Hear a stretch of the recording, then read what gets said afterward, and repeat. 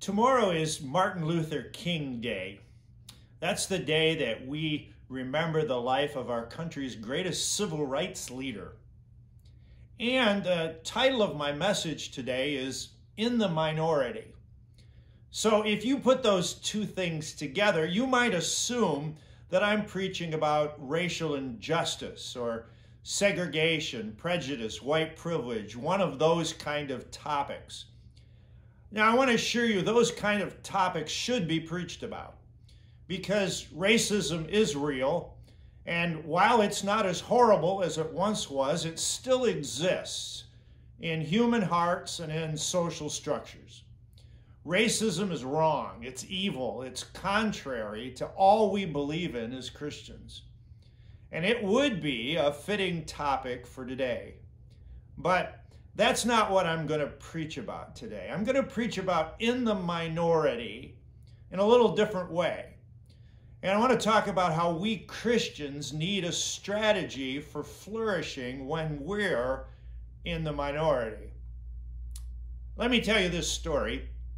Back in the early 80s when I was in seminary, one of my professors took a group of us students, about 10 of us, on a field trip to the city of Chicago.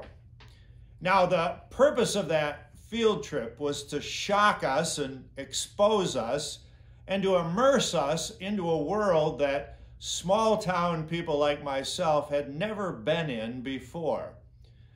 They were giving us a taste of big city life. And so we went to some things we'd never been to before. We went to the slums of Chicago in the morning. We went to some homeless shelters in the afternoon, and we frequented some gay bars at night. We saw a slice of life we'd not seen before, a slice of life that opened our eyes and burdened our hearts.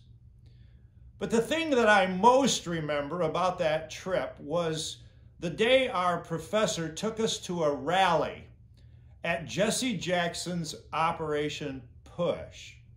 I don't know if you remember that, but Jesse Jackson was quite a figure back then. He eventually ran for president.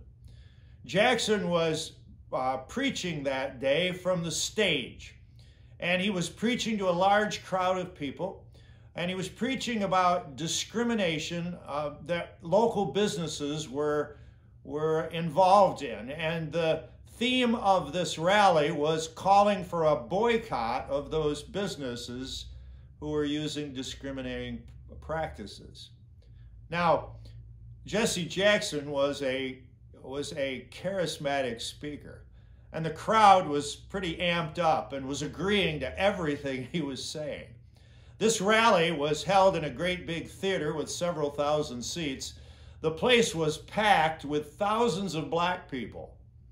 And our group of 10 were the only white faces in the entire facility.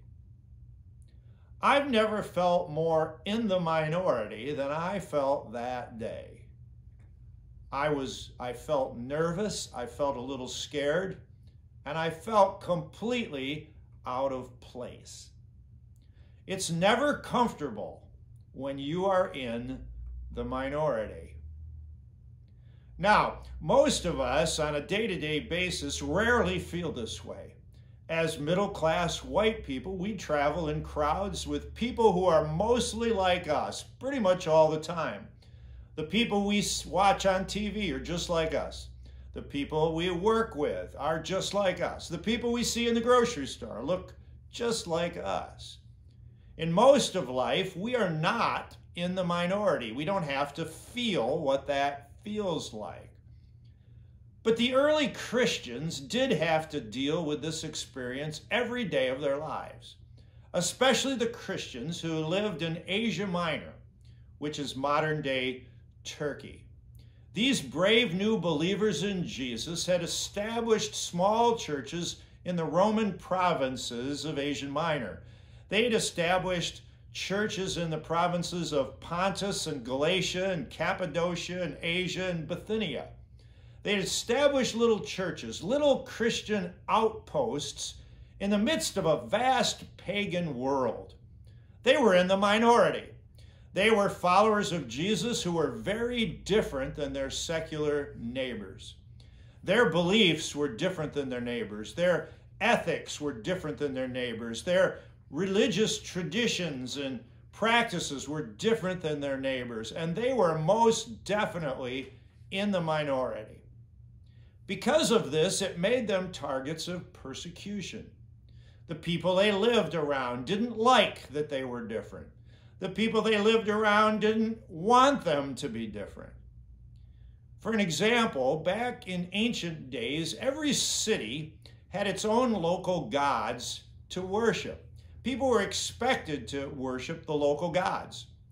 These minority Christians living in these cities refused to bow down to those gods. And the locals questioned their love of the city. They assumed that because they wouldn't worship the gods, they were wishing some sort of trouble or evil on their city. These Christians must not care about the city they live in. This brought about real criticism to the Christians. They were scorned, they were slandered, they were pressured to conform like everyone else. These brave Christians were in the minority, and thus they were persecuted. It was hard back then to be a Christian. It was hard to be outnumbered by so many people who believed different things. Now, in response to all this, the Apostle Peter wrote a letter to these beleaguered Christians who were kind of hanging on by their fingernails.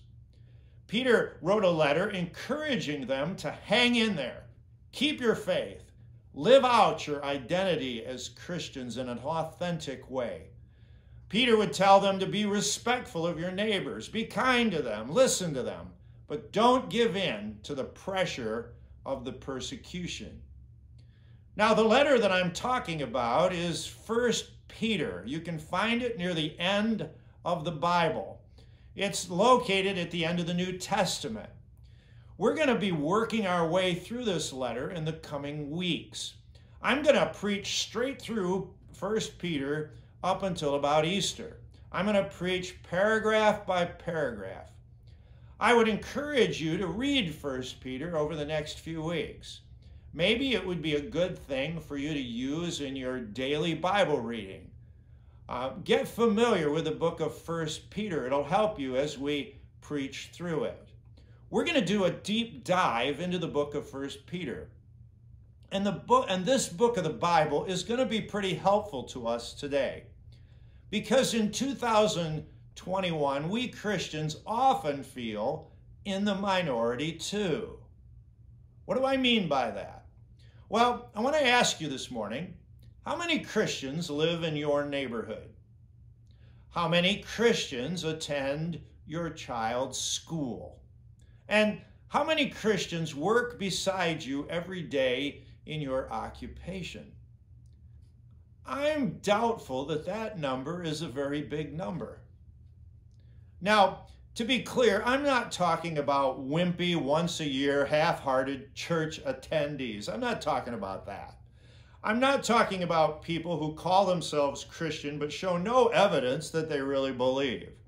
I'm not talking about people who are Christians in name only. I'm talking about people who have truly decided to follow Jesus, who are committed to their faith, and who are all in with following Jesus.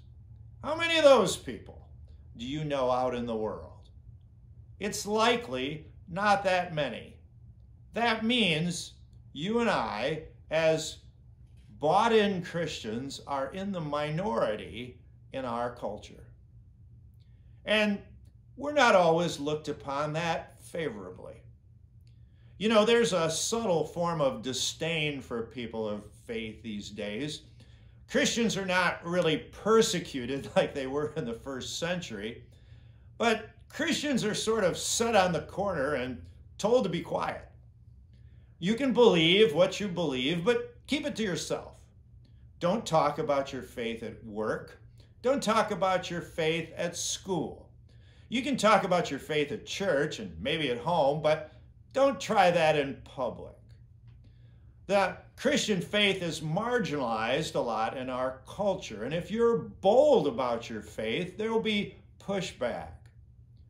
What I'm saying today, friends, is that we are in the minority, so we can relate in some ways to those first century Christians that Peter is talking about. And so our theme for the next few weeks is going to be things that you need when you're outnumbered in the culture. Things that will be helpful to you as you live as one of the minority. Let me give you a quick preview of some of the topics we're going to be talking about. When you're outnumbered and when you're in the minority, there's some things that you need. You need a life-transforming goal to keep you on track. You need a holy focus to help you know how you're supposed to live. You need a growth mindset because you want to get closer to Jesus. You need a clear identity so you know what you stand for. You need a strategy for influencing the culture. You need a respect for the authority that's been put over you. You need a servant perspective about many people in life. You're going to need a persecution response strategy. What do you do when you experience a marginalization?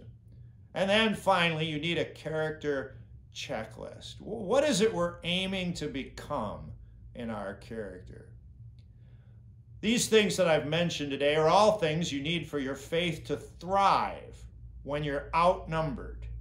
And I want you to thrive in the minority when you're outnumbered. I guess I want you to be like the Buffalo Bills because nobody circles the wagons like the Buffalo Bills. How do you operate when you have to circle the wagons? Okay, I'm speaking to outnumbered Christians. I'm speaking to Christians who are in the minority. How are you going to thrive? Well, today I'm simply going to set the stage for you. And I want you to notice what Peter calls you. Peter says that if you're a Christian and you follow Jesus and you're serious about your faith, this will be your lifelong experience that in this world you will not really belong. Christian, in this world, you don't belong here. What's he mean by that? Well, he says several times. In 1 Peter 1:1, he says, you're strangers in this world. In 1:7, he says, we're to live as strangers in the world. In chapter 2, verse 11, he says, you are aliens and strangers in the world. The writer to the Hebrews picks up this theme as well. In Hebrews 11, it says, you are aliens and strangers on this earth. Paul, in the book of Philippians, has the very same idea. He uses a little bit different language. He says, your citizenship is not here. Your citizenship is in heaven. Christian, your citizenship is no longer on this planet. You are no longer a native to this world. You're now a stranger as you live here in a foreign land. When you become a Christian, this becomes your self-understanding. You need to remind yourself, I'm different. I'm supposed to be different. I'm in the minority. I hail from a different world. And that's okay. Christian, according to 1 Peter, you don't fit in. You don't belong. You are different and odd and just a little strange. Some of you more strange than the others. Because of that, because you're different, your values, your lifestyle, your priorities, your commitment are different than your neighbors. You're not like everyone else. We need to be okay with this. Sometimes that's hard. We like to fit in. But it's okay that you are different. Now, Peter knew this personally.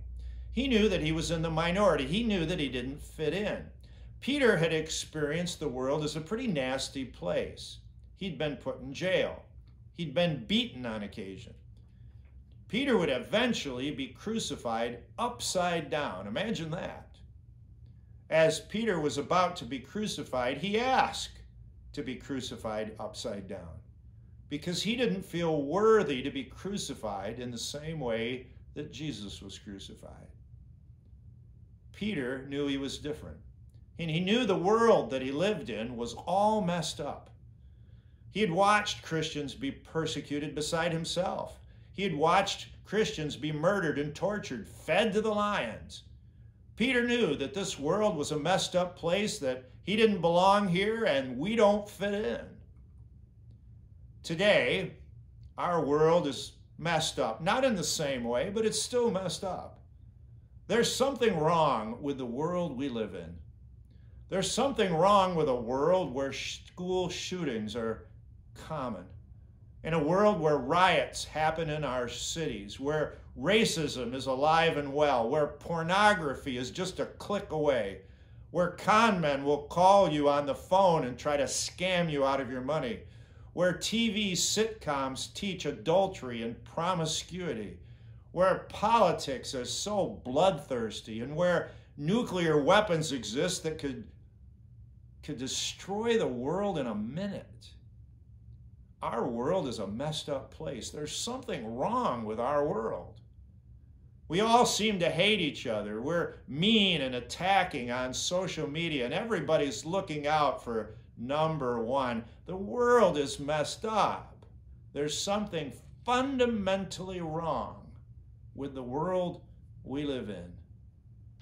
Frankly, friends, I don't want to fit in to that kind of a world. I don't want to belong. I want to be a citizen of something else.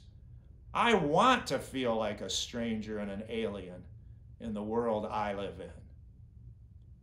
Hebrews chapter 11, beginning in verse 13, says this. Let me quote it to you. He's talking about the early Christians. They admitted that they were aliens and strangers on earth. People who say such things show that they are looking for a country of their own. If they had been thinking of the country they had left, they would have had opportunity to return. Instead, they are longing for a better country, a heavenly one. Therefore, God is not ashamed to be called their God, for he has prepared a city for them. Friends, we long for a different world. We long for a better country. We long for our real home. I have quoted this old hymn before, but I'm going to quote it again. This world is not my home. I'm just a passing through. My treasures are laid up somewhere beyond the blue. The angels beckon me from heaven's open door, and I can't feel at home in this world anymore. Friends, that's why the church is so very important to us as Christians. And I want to tell you, never, ever underestimate the importance of the gathered church, especially during COVID when we're scattered, when you are off on your own, when you are doing church on your couch and you're isolated from other Christians. You've just got Pastor Jeff on the TV.